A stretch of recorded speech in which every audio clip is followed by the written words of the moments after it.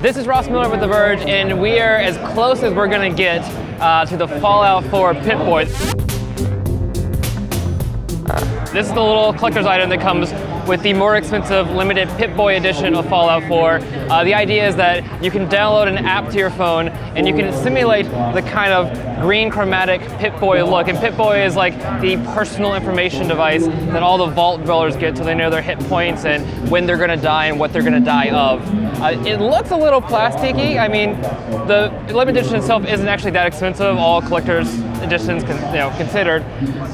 It does look somewhat intricate. I mean, again, you're not getting the end-all be-all Pip-Boy. You're not the thing you're going to pay $1,000 to accurately recreate, but it is a fun little idea. And you know, in terms of wearables, it is a fully featured phone case. So the idea is you open it up, put your wrist in, kind of strap it down. It looks like kind of like Hasbro or Mattel kind of plastic. It's a toy, I mean, it's a toy. And then right up front by the display, that's where you put your phone in. There's going to be a Pip-Boy app to kind of recreate the screen, which you can use without this.